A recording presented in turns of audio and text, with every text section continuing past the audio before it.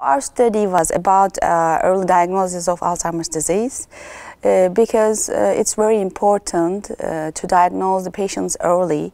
After neurodegeneration has taken place, we cannot reverse the pathological process in the brain. So we know that from the studies, we know that the pathological changes start 20 years before the patient becomes cognitively deficient. So when a patient comes to you saying that I don't remember things, I forget things, probably it's been like 15 years that the pathological processes had been going on in the brain. So we are interested in an easy method to diagnose Alzheimer's disease early. Our method is basically an MRI method. It's a functional MRI method, so we added it to the structural MRI.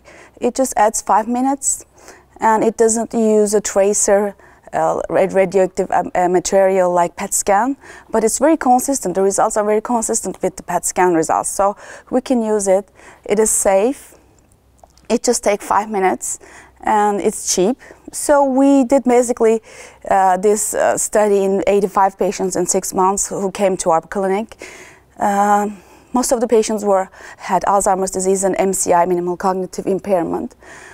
The others were depressed. We saw that a hyperperfusion pattern in parietal lobes, bilateral parietal lobes, were detected in the Alzheimer's patients and the MCI patients.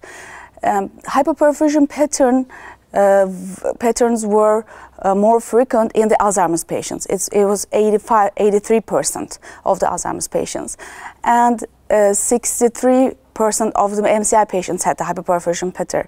We know that not all of the MCI patients turn into Alzheimer's disease, so we think that if we can track these patients in the long term, we will see that some of them who have the hyperperfusion pattern will turn into AD. So this is the idea of the study.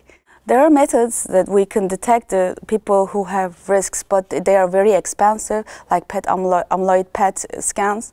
But this is a very good study because it is very easy to access. Just an MRI machine, you just need an MRI machine. So there are many studies with ASL MRI. Some people use quantitative measures, but this is research-based. So we think that clinically we may use it.